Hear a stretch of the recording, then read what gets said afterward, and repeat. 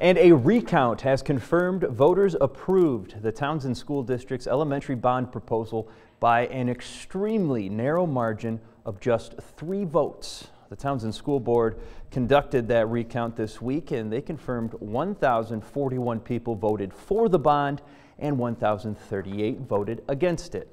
That matched the results after the initial canvass last week. The $18.8 million bond will build a new elementary school, replacing the current building, which leaders say is outdated and in poor condition. It will also pay for safety and security upgrades and other improvements. Board Chair Jason Noyes says he's thankful to those who supported the bond, and hopefully they can come up with a plan that will appeal to everyone in the district. I still think as we move forward and the project begins to take shape, I think even those that maybe were unsure or voted against it will come to appreciate the scope of the project and the benefit to the entire district as a whole.